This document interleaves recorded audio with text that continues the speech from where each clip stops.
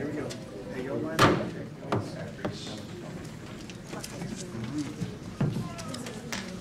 Welcome everyone to this April 22nd meeting, 2024 of the CISD Board of Trustees. This is a regular meeting and all items that will be discussed have been duly posted. While this is a meeting in public, it is not a meeting of the public. If you wish to speak, please register in the lobby on the Audience for Guests form and follow the information on the speaker form. The board's role is to set goals, approve personnel and budgets, make policy, and provide oversight. We are not here to manage or solve individual problems. Management is responsibility of the superintendent. As a board, we believe that we must educate every child, provide every child the greatest opportunity to learn, and maintain a safe and secure environment mentally, physically, emotionally, and academically. And these are our core values. We appreciate the interest in your students at CISD. All right. We are going to be led by the Pledge of Allegiance from Sam Houston Elementary. So I'm going to say your names. Juan Chavez, Brady Marks, Kate Anguiano, Cooper Neiman, Sophia Mendoza. Is that John Asperger? Yes. Okay, thank you. Yoritzi Perales, Alexander Mercado, and Leah Miguel. And we're going to follow your lead.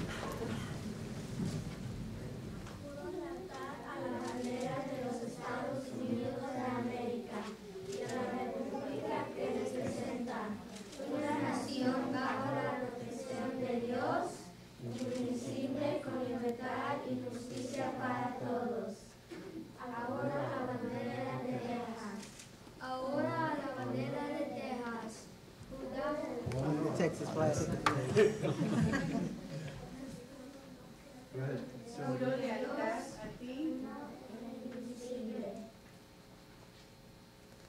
All right. Thank you. Great job. Appreciate it very much.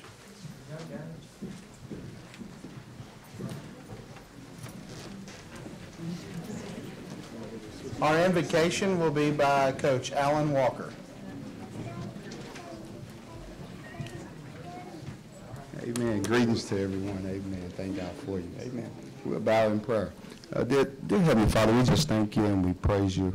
We thank you for being so good and kind unto us on today. We thank you for the people that make up the board, Lord God, administration, Lord God, and everyone in the district, Lord God. We pray that your favor be before them forevermore, Lord God. Cause them to triumph and make great decisions concerning the children in the community going forward, Lord God. We thank you for your face shining upon us, and we pray your blessing over your people. In Jesus' name we pray. Amen. Amen. Amen.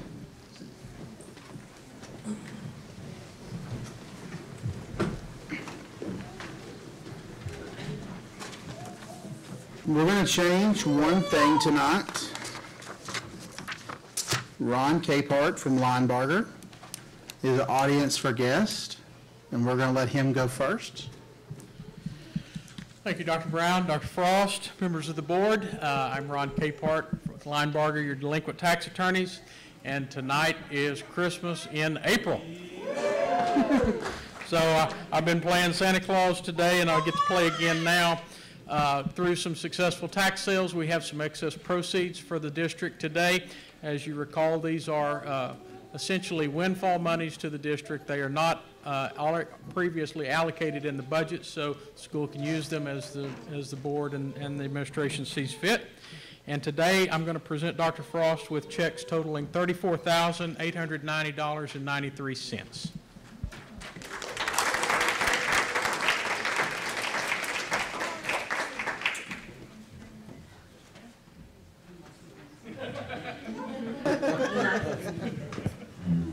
As always, Ron and Allison, come back anytime. Come back anytime. I appreciate it. All right. Now we're going to go on the superintendent's report. Well, our track teams had a big day today. We're very proud of them. We had our track team qualified one individual and a relay for the state track meet, which is on May 3rd. Jashawn Lloyd is going back to Austin in 2 individual events after winning the 110-meter hurdles and finishing second in the 300 hurdles. The boys' 4x400 meter relay team of Jashawn, Keelan Haynes, Andre Ibanez, and Tashawn Lloyd finished second and also qualified for state. Our 4x400 girls relay team of Jasmine Newsom, Kiana Lopez, Cassandra Hernandez, and Miasha Reinhardt set a school record and finished 4th, and the 4x400 team of Newsom, Erica Roughton, Reinhardt, and Lopez finished 5th. Newsom was also 6th in the 400 meters. Congratulations to all of our Tiger track participants. We're very proud of them, as well as our coaches, Wayne Brazil and Robert Spencer. So recently, Corsicana ISD honored 50 teachers who earned the Texas Incentive Allotment designations from TEA. These teachers are rewarded for effectiveness in the classroom and their impact on students. So we just want to congratulate again each one of these very deserving educators. We also announced our Teachers of the Year. Our Golden Apple winner is Elizabeth Talley, a Corsicana High School English teacher. Golden Apple is our secondary award. The elementary award is the Mark Colwell Award, and this year we have co-winners, Carroll Elementary teachers Mackenzie Irvin and Natasha Polk, who both received the Colwell Award. Each of these teachers has the opportunity to be the Region 12 Teacher of the Year, so they submit a lengthier application and do interviews with Region 12. Last week, Corsicana High School hosted a job fair with 25 local businesses and service providers. It was a little bit different from the job fairs that you traditionally think of because they visited with students about potential futures in just our local workforce, specifically focusing also on summer work and that sort of thing that students might be interested in. May 6th, Corsicana ISD is hosting a job fair at the middle school beginning at 5:30, and so we, at that time, we offer the opportunity for anyone who's interested in working for Corsicana ISD to come and earn your Tiger Stripes with us. Last week, the Gear Up program from the high school attended TSTC signing day event in Waco, and 25 of our seniors decided to continue their post-secondary education at TSTC. We want to congratulate these students, and we know they'll be learning skills in a number of different industries. This week, Sarah Tolles and Kason Smith will compete in the regional speech and debate at UTA. Recently, 7 Corsicana High School students were finalists in the district meet in Terrell. So we wish Sarah and Kason the very best of luck. Our high school one-act play made it to the area round of the UAL contest. They performed The Book of Everything, and they performed it extremely well. One of my favorite plays that I've seen. Megan Jonte was named All-Star Cast, Cameron Farmer was named All-Star Crew, and Sarah Tolles was named Honorable Mention All-Star Crew. Spots are still available for Camp Invention this summer. We hope parents will pay attention to the many social advertisements that we are putting out about Camp Invention. It's a full-day camp. It runs from July 15th through the 18th. You can learn more if you haven't seen these or you just want more information by emailing the camp director, Meredith Boyd. Her email is mboyd@cisd.org. Our softball team is having a play-in game tonight versus Crandall, with the winner earning 4th place in district and making the playoffs. The first pitch is scheduled for 7 p.m. at Waxahachie High School. Tomorrow night, our school psychologists are hosting an autism family night at Navarro Elementary. The event starts at 5:30, and it features a panel of parents who share their personal experiences on working with and living with students and their children with who have autism. STAR continues this week with 3 days of testing, always fun, and wraps up with 3 more days next week. We know our staff and students are giving the maximum effort during STAR, and we commend them for their efforts. The first of the 2-day Day of Champions events starts at 9:30 Friday at Tiger Stadium, if weather permits. The first event is for 7th through 12th graders. The 1st through 6th grade event is scheduled for Tuesday, April 30th. The Day of Champions is a wonderful day of competition and fun for our students with special abilities, so we look forward to both of those days. Thank you. Okay, we're going to adjourn to closed session briefly. as permitted by Texas Government Code Section 551.01.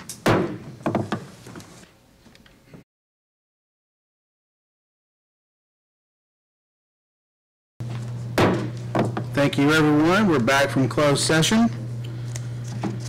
Okay, let's take action on closed session. I make a motion to nominate Seth Brown as president, Jamie Roman as vice president, and Brad Farmer as secretary. Second. Gotta be quick. Okay. Gotta be quick. That was a famous My word. time is almost up. We rehearsed that perfect.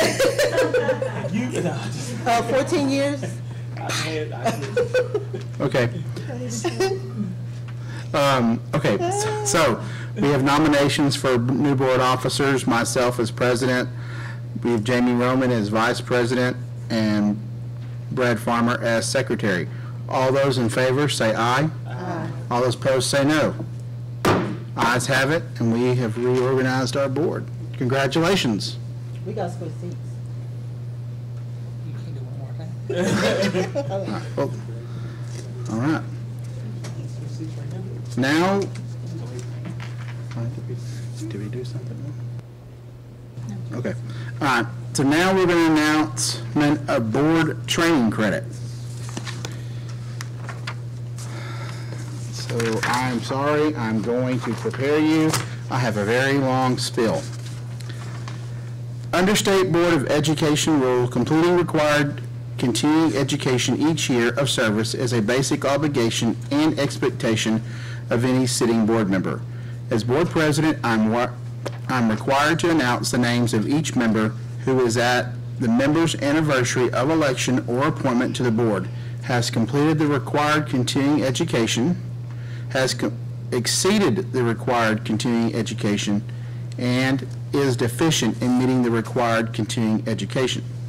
The requirements for training are measured as of the first anniversary of the date of the trustee's election or appointment, or 2-year anniversary of his or her previous training as applicable.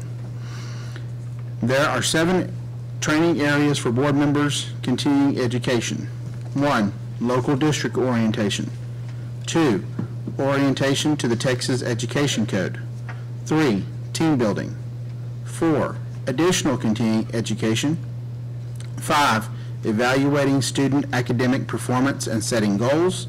And number 6, identifying and reporting abuse, trafficking, or other maltreatment of children. To the extent applicable to each board member, I will announce the completion or deficiency as to required training. For board members who still have time remaining to complete required training, I will announce those board members who have scheduled timely training and those who have yet not scheduled the training. At the conclusion of this announcement, I will announce any board members' training in excess of the continuing education requirements.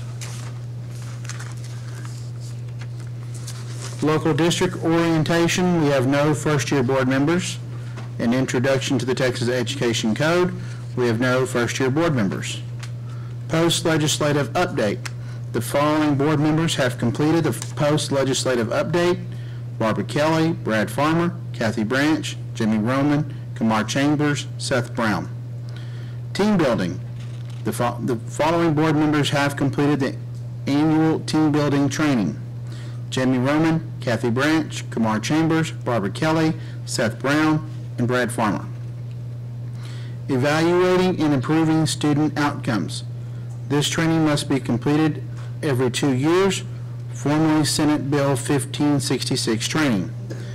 The following board members will complete this biennial training at the end of this board meeting tonight: Jamie Roman, Kathy Branch, Kamar Chambers, Barbara Kelly, Seth Brown, Brad Farmer. Child abuse prevention. The training must be completed every 2 years. The following board members have completed the biennial training on identifying and reporting abuse and trafficking and other maltreatment of children: Kathy Branch, Kamar Chambers, Barbara Kelly, Jamie Roman, Brad Farmer, and Seth Brown. Exceeding required continuing educations. Board Member Barbara Kelly exceeded the required amount of continuing education by 10.5 additional hours. Board Member Kamar Chambers exceeded the required amount of continuing education training by 5.5 hours. Board Member Brad Farmer exceeded the required amount of continuing education training by 5 hours. Board Member Seth Brown exceeded the required amount of continuing education training by 5 hours. Board Member Jamie Roman exceeded the amount of continuing education training by 5 hours. And Board Member Kathy Branch exceeded the required amount of continuing education training by 5 hours. Barbara, I won't beat you next year. Where my certificate at? Merrill has it. But I'm going to get you next year, okay? All right. I just want to say this before we go to the next. I have enjoyed learning, my 14 years of training, I'm all about, because I'm a school board member, so I'm all about education. So I went above and beyond. When it comes down to training, I took my training serious. I did. I did extra. And I just want to tell my fellow board members, it's a lot, and I know y'all work full time, but I know y'all are committed to education, and I know you guys are going to go above and beyond the training, and and you learn so much. So anyway, thank you so much. Thank you to everybody. I love y'all. Next, we're going to go to TEAC certification. Good afternoon, Dr. Frost, Dr. Brown, distinguished members of the board. I'm here today to request approval for the Instructional Materials Allotment TEAC certification for the 2024-2025 school year, as presented in the board book. The TEAC certification process requires that Corsicana ISD certify annually to the State Board of Education and the Commissioner that students have access to instructional materials covering all TEACs. The TEAC certification documents also require that we certify we are in compliance with the Children's Internet Protection Act. The attached TEAC certification document contains the instructional resources the district uses. The listed resources include both full subject instructional materials and supplemental materials the district is using in grades K through 12.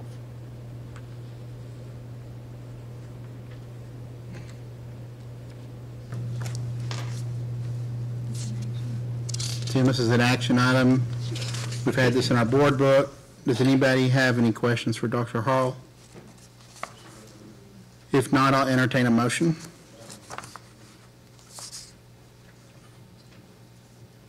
I move that the board certifies that the instructional materials used by the district meet the criteria listed on the instructional materials allotment and TEAC's certification form for 2024 and 2025. Second. We have a motion and a second to certify that the instructional materials used by the district meet the criteria listed on the instructional materials allotment and TEAC certification form for 2024-2025. All those in favor say aye. Aye. All those opposed say no. Ayes have it, and we have certified the instructional materials to be used by the district meet the criteria listed on the instructional materials allotment and TEAC certification form for 2024-2025. Okay, thank you. I believe I use this clicker to turn this. I just know I hit a button and something's supposed to happen. Come on, Adam. Sorry. Okay, there we go. Thank you so much. Hit the wrong button. At this time, and I do have Ms. Ware and Ms. Gafford here as well, if y'all want to come up here too as well. At this time, I am pleased to provide an update on the Gifted and Talented program in Corsicana ISD. As of the 2023-2024 school year, we had a little over 12% of our students enrolled in the Gifted and Talented program. The enrollment numbers by grade level are displayed in the table here. So I think right up here, so we have 12.1 students, and then the overall student count by enrollment is by grade level is in the table.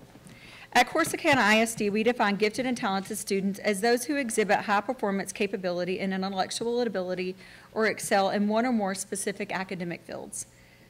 To identify GT students, we use a minimum of 3 criteria, including the NGAT test, which is this one right here, as well as 2 other criteria, which we administer to all kindergarten and 4th grade students, as well as screening students nominated by school personnel, community members, or self-nominations by students. We also host GT showcases in the fall and the spring, which allow our students in 1st through 6th grade to display their work and inform those attending how they created their project. This past fall, over 350 stakeholders attended the event, and we hope to see even more this year or more in this spring to support our students. The spring showcase is set for the week of May 6th through the 9th, and the times are from 11:30 to 12:15.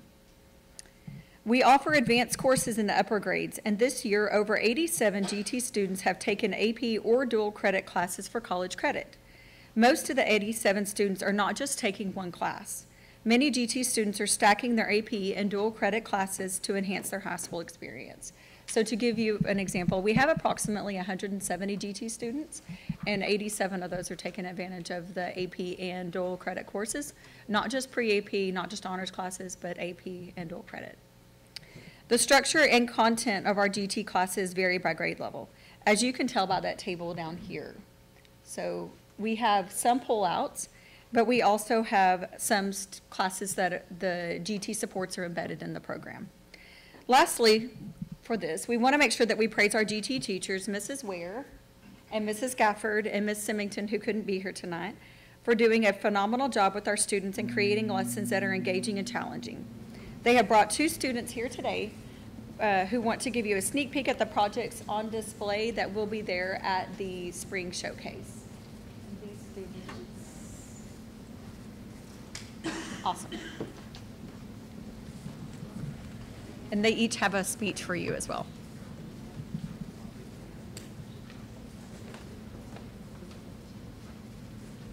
Come on. Okay. It's like I can put it. It's now y'all are good.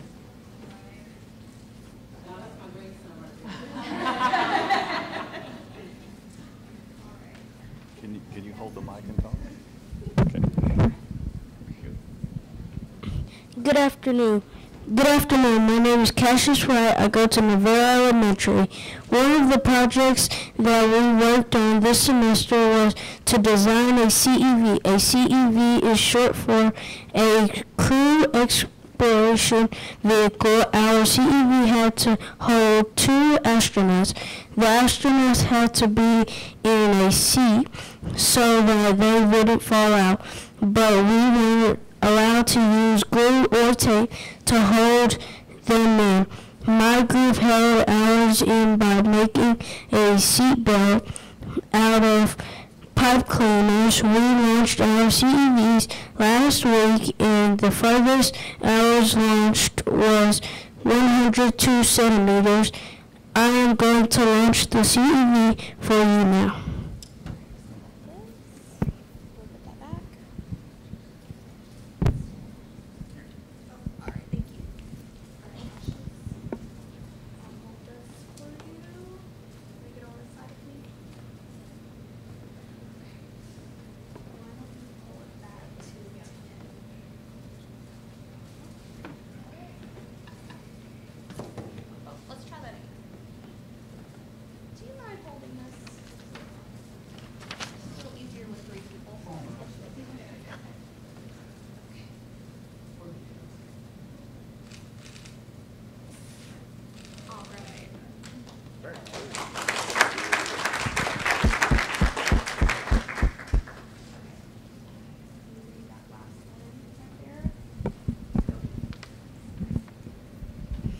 I would like to invite you to our GT presentation on May 8th.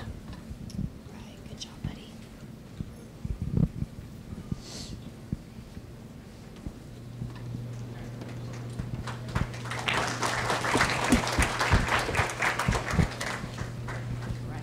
Oh, boy.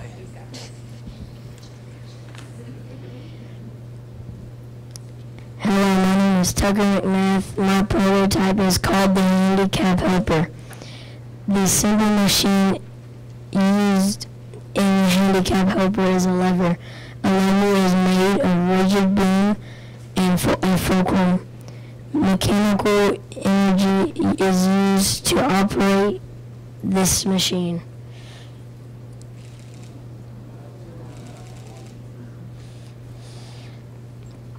The handicap helper is a powerlifting device used to transport wheelchairs and users from one level to another. The handicap helper can be used anywhere thanks to its compactness. Advantages over other systems is that the wheelchair lifts are ideal for property owners who lack the space to meet the ramp requirements or simply don't want to sacrifice the space to make it accessible. The handicap helper is a machine that will lift disabled people from one level to another safely and practically without the loss of valuable space.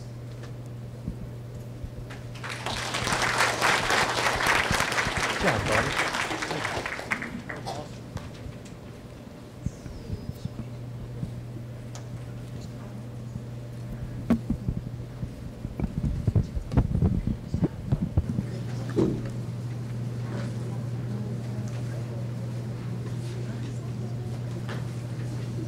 Well, good job to our GT students. We appreciate you coming by and showing us those things.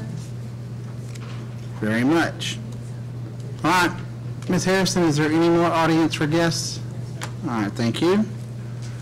We have consent agenda. I move that we approve the consent agenda. We have a motion and a second to approve the consent agenda. All those in favor say aye. Aye. All those opposed say no. The ayes have it. Move to approve the consent agenda. I did that just for you. I did. All right. So now, are we going to do the board training? Yeah, we'll go back. We'll go back into the executive session, but we're not going into closed session. We'll do the Vader presentation then? They're going to be simultaneous. Okay, so which one do we want to do first? Go ahead and do the board training first. Okay. Now we'll go to board training, evaluating and improving student outcomes.